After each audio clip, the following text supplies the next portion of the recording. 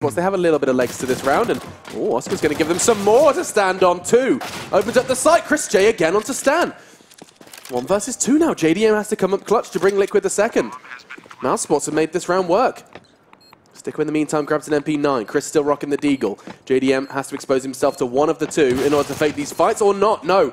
Under the cover of the bomb train, managed to make it a 1v1.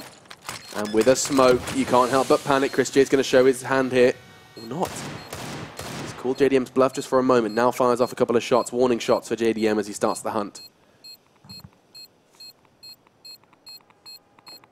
Time a problem, and Chris J finds the shot.